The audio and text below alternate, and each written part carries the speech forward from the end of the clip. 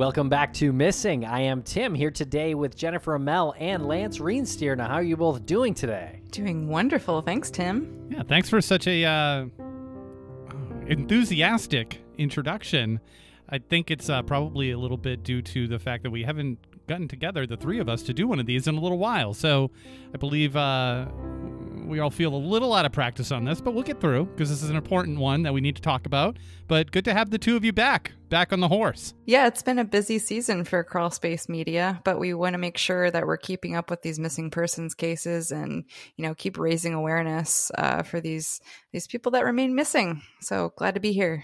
Absolutely. And today we're going to talk about the disappearance of Tiffany Starks Foster from Newnan, Georgia. She's 35 years old. And this research came to us by way of Maryann Stone White, who has written some research for us before. So big thanks to Maryann. Now, if you want to hear episodes of Missing ad-free and early, you can sign up for Missing Premium, now available on Apple Podcasts. If you're not an Apple user, don't worry. You can go to missing.supportingcast.fm and sign up for the same product there. You get ad-free episodes, early releases, and our weekly bonus show, which a lot of people love. So check that out. And Jen had mentioned that it had been a busy time here at Crawlspace Media, and a lot of that is due to our new show, Dark Valley. We highly recommend that you go check out Dark Valley. And you also get those episodes ad-free as well in that bundle package when you subscribe. So added bonus there.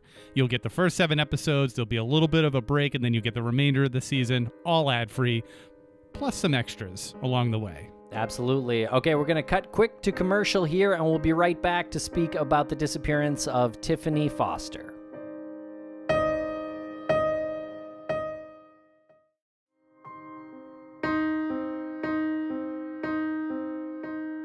So Tiffany Starks Foster was 35 years old when she went missing from Newnan, Georgia on March 1st, 2021. She's a mom of 3, 5'2", 220 pounds, and she's a black woman. So Tiffany had black hair and hazel eyes. Just before her disappearance, she had cut her hair short, but was known to wear a wig at times. And she was last seen wearing a black bodysuit that zips up the back, possibly a Nike brand.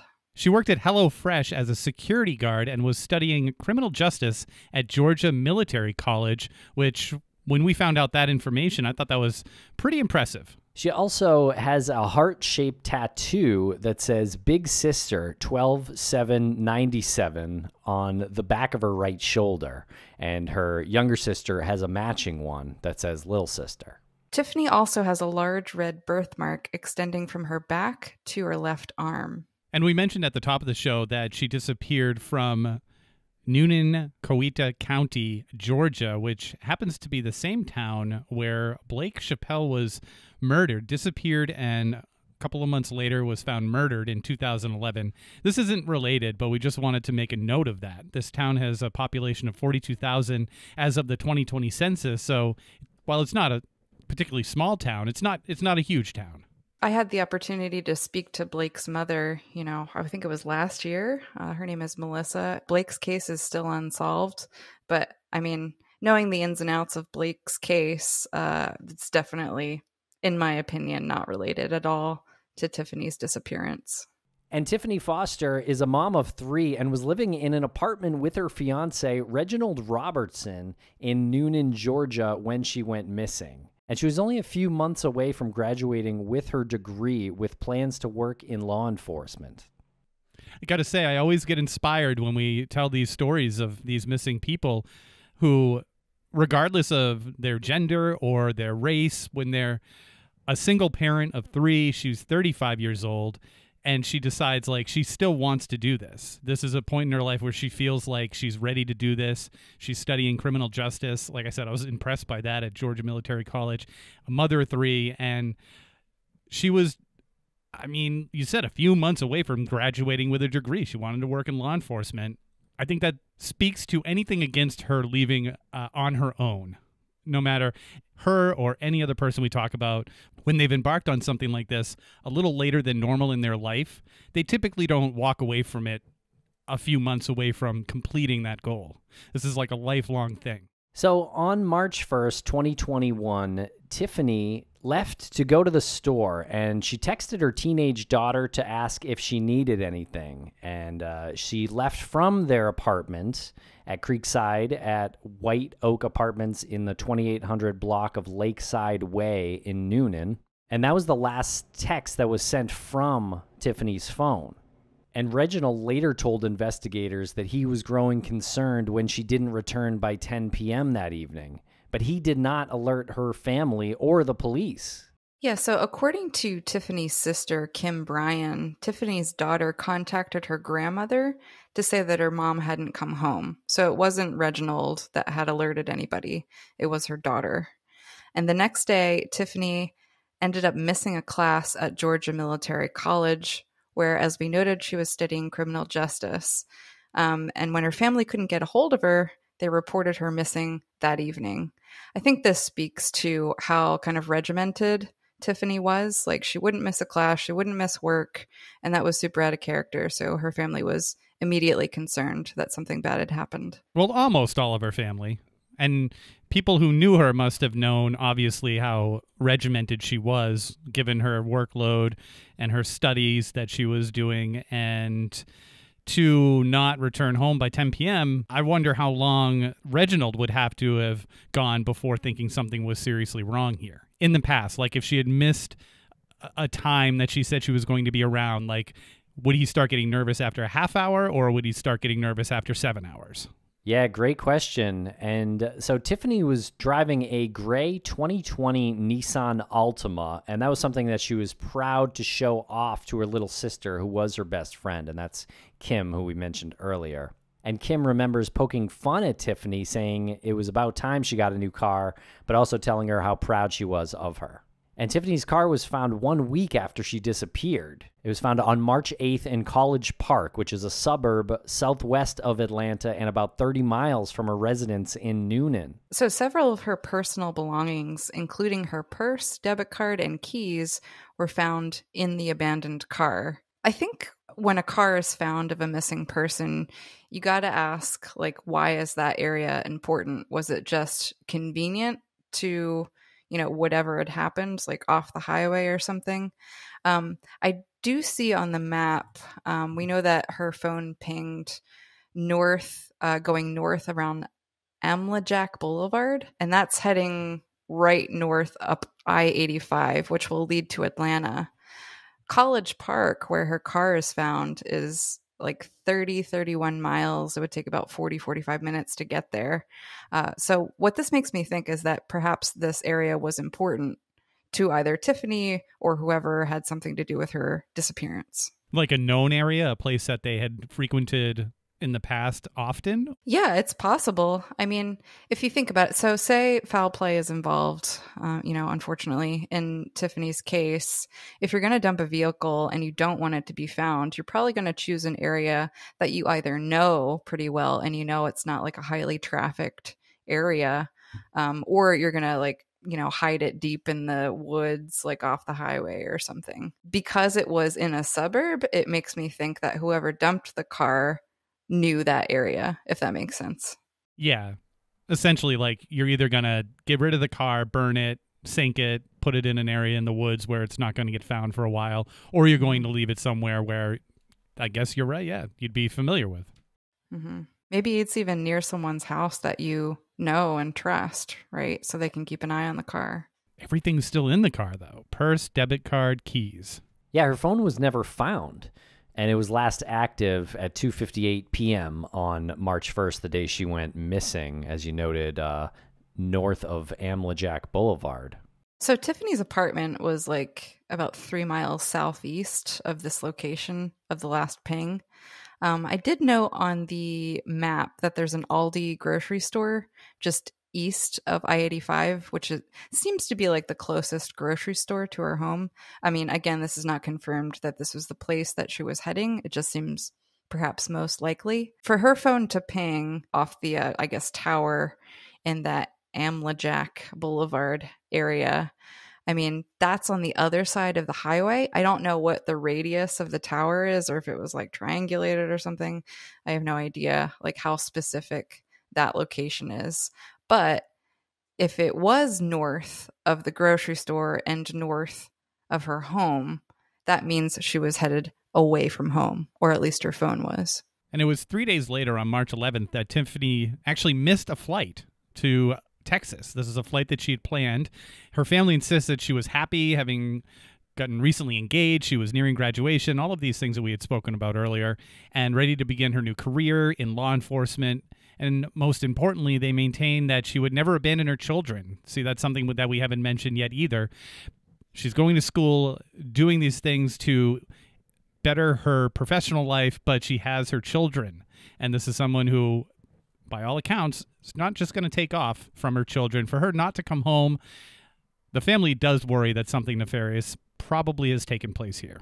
And I think due to these circumstances and due to like the behavior of Tiffany before her disappearance, the investigator on the case, a guy by the name of Scott Kilgore, he told the Newnan Times-Herald that these circumstances made him suspect foul play in Tiffany's case. And soon after Tiffany's disappearance, her family and fiance held a press conference, pleading for information about Tiffany's whereabouts and her safe return. And here's a quick clip of Reginald Robertson at this press conference. I'm her fiance, and if anybody do know anything, could you please, contact this office and let them know. Like I said, no matter how small or big, because it's just unusual. She would never not go without talking to those kids, Even me, she would not go without talking to me, When was the last time, sir, that you heard from her, and what was that about? When she left from home. She left me and her daughter at home. We haven't seen her, Further we know, she was just going to go run errands and do some things. Her sister, Kim Bryan, later reported that something felt off with Robertson during the press conference. She was quoted saying, "The vibe, the energy, like something in me just said he knows more than what he's doing." And here's a quick clip of Sister Kim from CBS 46. I did not feel like he was a person that was speaking of someone that he lost. Kim goes on to describe Tiffany and Reginald's relationship. She wasn't really too thrilled about the relationship, but you know how you just want to try to make something work. You see the good in someone, especially when you're in love with them. Yeah, I trust a family's intuition for sure. Like, especially if they are familiar with Reginald Robertson and know what kind of behavior he would exhibit, or have perhaps seen him in other stressful situations. Like, they know if something's up. And they were right, because investigators soon learned that Tiffany's fiance moved her car after she was reported missing, and actually after the press conference too. And on March 30th, he was arrested and charged with theft by taking for moving Tiffany's car. And the arrest occurred after this press conference where Robertson made this plea, and he was standing right next to Tiffany's family. Man, if he did have something to do with Tiffany's disappearance, like, that's a lot of nerve to stand next to the family and do that. I mean, I gotta say, it doesn't look good for him moving the car after a missing persons report was filed, after they're doing press about her disappearance and stuff. I wonder where the car was before he moved it. Was it at their apartment? Was it at the grocery store? Like, I have no idea. Yeah, good questions. And Robertson is now charged with kidnapping and assault, both of which occurred during a domestic incident with Tiffany back in November of 2020 before she went missing. And he is currently being held in the Coweta County Jail on no bond for the kidnapping and assault charges.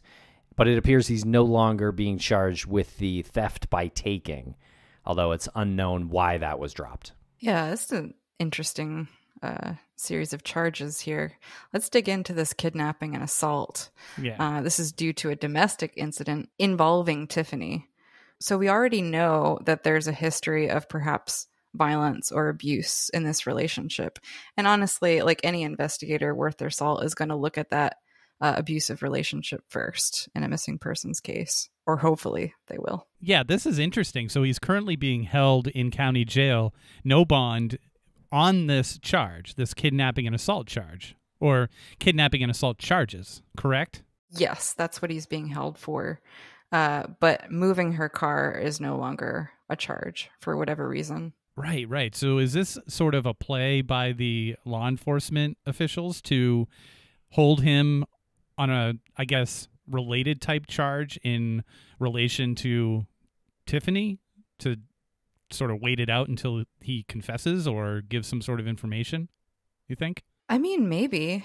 That's what it kind of reads like to me, Lance. I wonder if it's also perhaps incentive for Robertson to make a confession if they do drop one of the charges, because all of these charges amount to different sentences, that sort of thing. I mean, obviously, if we're looking at a homicide charge here, who cares about moving a car, Right. And I also think it's kind of impressive that they have taken him in on something, because how many times do we hear that law enforcement can't do anything because what if they arrest, the person and the charges don't stick and they have to release them?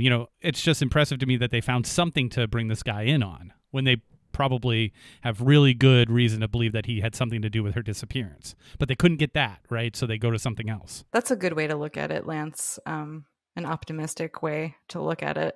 I read that as if they had charged him with kidnapping and assault before her disappearance, perhaps Tiffany would still be here today. Damn, yeah, you're right.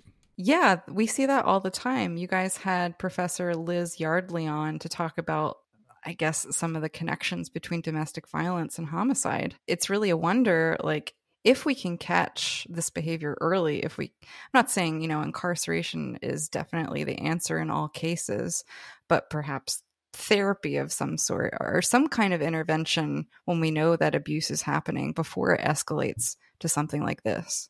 And we'll be right back after a quick word from our sponsors. Thanks to our sponsors, and now we're back to the program. And Tiffany's sister and her family continue to hand out flyers and speak at news conferences and with reporters and host rallies to draw attention for Tiffany's disappearance. The case, however, has remained mostly unknown outside her home state of Georgia. And when the Gabby Petito case started to make headlines and draw national attention, Kim Bryan decided that she could no longer ignore the difference in interests between the two cases. It does make you feel, well, what about us, Bryan said. When are we going to get her face out nationally? When are we going to get the FBI to come in and help us? We didn't get that. And I'm asking my mom, well, why? And it's no answers. We have a lot of questions with no answers. It's just that layer that is piled on top of these disappearances that we've been talking about since the Gabby Petito, well, before, but I think the Gabby Petito disappearance and all of the events that happened after that really put the spotlight on the whole thing. I mean, we knew that there was the tendency to pay more attention to the blonde hair, blue eye, white young woman who has gone missing and her seemingly perfect boyfriend at the time, while there's tens of thousands, hundreds of thousands who are not even coming close to hitting any sort of news feed, any sort of cycle in the news. And it's hard to not get frustrated when we talk about these disappearances that don't fall into that category, because there are so many of them and you don't want one of them to fall between the cracks. You don't want to lose one of them because there are so many. Yeah, I'm really glad that this issue is getting kind of a national spotlight after the Gabby Petito discussion. I know a little earlier I came down kind of hard on the police department for not kind of scooping up Robertson in his, domestic abuse charges. But per the Newnan Times-Herald, this case has received a lot of law enforcement attention. Apparently, multiple agencies have assisted in the investigation, including the Newnan, Sonoya, and LaGrange police departments, the Troop and Meriwether County Sheriff's Offices, the GBI, U.S. Bureau of Alcohol, Tobacco, Firearms, and Explosives, the U.S. Marshals, and Department of Homeland Security. They've all weighed in on this case. So I think that's wonderful that these agencies are working together. I wonder on what level they're all working together. What is the Bureau of Alcohol, Tobacco, Firearms, and Explosives doing in a disappearance like this? Good question. But apparently the sheriff's office spoke with agencies in New York and Tennessee about human remains that have been located there. So I don't know. And around a year after her disappearance, Tiffany's father, Larry Starks, passed away at the age of 65. Tiffany's sister said the stress of it all took a toll on their father. And here's a quote from Tiffany. I do feel like my dad kind of passed away with a broken heart, per se, because yes, he had a lot of health issues, but to add that on top of it, I think it just made it worse. Gosh, that's always so sad when family member dies before getting answers. It's got to take a really, really big toll on the family. For somebody to do this, like hypothetically speaking, if it was somebody close to Tiffany and this was, I guess, a crime of passion and this person doesn't commit a crime like this again and isn't a psychopath, right? I mean, you can commit a crime of passion and not be a psychopath, right? I think so. Sure. Yeah, absolutely. Right. So how does that feel? Because you just said how it makes you feel, and obviously, like, I feel bad. I feel terrible that a father or a mother would pass away before finding out what happened to their 35-year-old daughter. I wonder how that makes the person who committed the act feel, if they do have empathy. I mean, they must have this crossroads at some point where they are weighing whether or not they should turn themselves in. What's the punishment that will come down on them that will take away that guilt, I wonder? Do you know what I mean? Yeah, it's an interesting thought to kind of speculate what's happening in the perpetrator's mind before, he's caught or charged or confesses.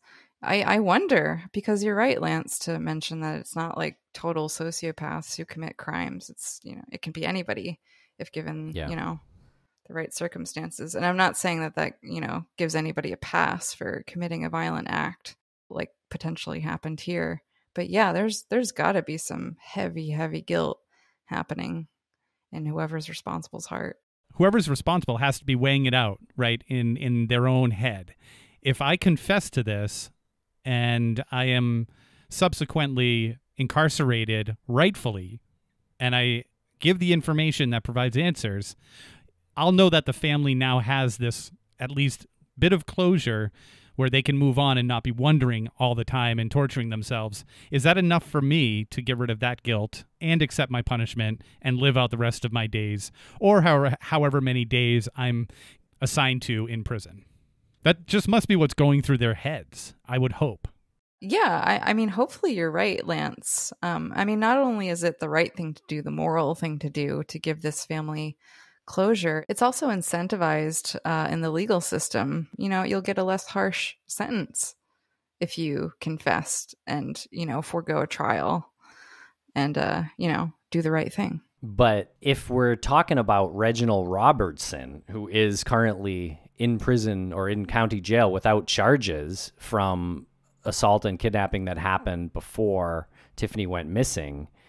So for him, he's free on the missing person charge right now. And I think if he keeps his mouth shut, he is probably going to get released at some point. Well, yeah, but that's such a short game, right? Like, he might be released now, but if and when they collect evidence that Tiffany was murdered and her body, discarded somewhere, they're going to come down hard on whoever's responsible. I think that ship sailed when he was disposing Tiffany, if of course that's what happened. But there's so many decisions he would have had to have made to do that, to drive her there, to put her there, to hide her phone. Like, I just think any empathy that he may have had that pushed him towards a confession was gone several decisions before. One thing I'm wondering about is kind of the timing of this. I mean, while it looks pretty bad for Reginald to have got rid of her car after the fact, I was wondering if her kids were home at the time. I know she had texted her teenage daughter. Did they live with her? Were they in the house at the time? Did the kids see Reginald leave the house at any time during that window? Did they get into a fight outside of the house? Did he meet her somewhere? I'm just wondering about the opportunity to do something to her, because, I mean, the only thing we know is that she left the house around 2:45-ish and then didn't return. Right, and the last communication of any sort was that text, correct? Mm-hmm. Yeah, and their phone pinged not long after. And so it was apparently shut off at that point. Yeah, again, if it was Reginald, then he probably would have needed a ride or would have had to do something if he was moving her car, right? I don't know if he's getting a ride or taking the bus or something. Well, yeah, sure. But that was like, a week or two later. That was a different time period. It was way later. It was like at the end of the month or something when the car was moved. So he had that vehicle, ostensibly, maybe, to get around in.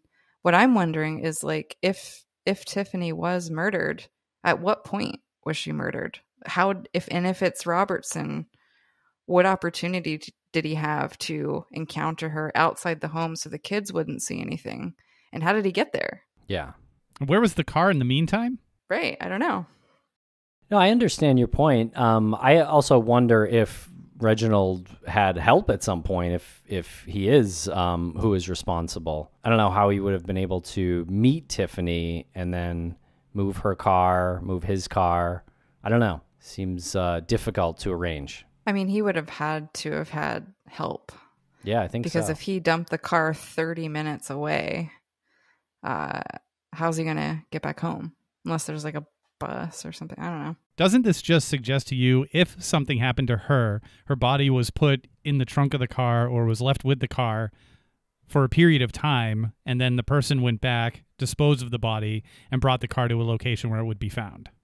Because why would you move the car? If you had the car away and no one knew where the car was, why are you putting it into an area where it's going to get found? Yeah, I don't know. That's a good point. I would hope that, law enforcement did some kind of forensic processing of the car. And maybe they did. Maybe they did find some, evidence of Tiffany's remains being in that car or evidence of foul play or something. But I imagine if they did find it, they probably wouldn't release that information if charges are pending. Right. They're waiting to file the charges if that is true. So that would be great if that is the case. I wonder if him being in jail is a way for him to just be in one spot while they did their work and no risk of him fleeing or potentially destroying any evidence. And the clock isn't ticking on a murder charge at this point. Yeah. But I guess they don't know for sure. Like, Tiffany could still be out there somewhere and in danger, maybe. And we'll be right back after a quick word from our sponsors. Thanks to our sponsors, and now we're back to the program. And so earlier this year, on the 2-year anniversary of Tiffany's disappearance, her sister continued to express frustration with the lack of answers. And here is Kim again from Fox 5 Atlanta. It's still just surreal to us. I know for myself, I don't want to have another anniversary like this. I don't want to keep having these anniversaries. I wish that we could find her. And Tiffany has been featured on the cover of People magazine along with 7 other missing mothers from around the U.S. And we mentioned a little while ago that if Reginald is behind Tiffany's disappearance, it's possible that he had help. Well, there is a reward that's available. Up to $60,000 respectively is available. And the Bryuna Harps Community and Educational Foundation put forth a reward of $25,000 for the arrest and conviction of any person or persons responsible for Tiffany's disappearance, or $50,000 for her safe return. So that's $25,000 for any conviction. They doubled it to $50,000 for her safe return. The rewards have since been increased to $35,000 for the conviction and $60,000 for the safe return. There's also a public Facebook group for updates in Tiffany's case. It's called Searching for Tiffany Foster. Additionally, Tiffany's case is uploaded into the National Missing and Unidentified Persons System. Her number is 80677. And anyone with information should contact Investigator Scott Kilgore at the Coweta County Sheriff's Office at 770-253-1502 or skilgore at Coweta, that's COWETA.GA.US, or Investigator Toby Nix at TNix at Coweta.GA.US. Foster's case number is 210-3000085. Our wishes for Tiffany's family is that, she's found safely, but if that's not possible, we want you to get justice.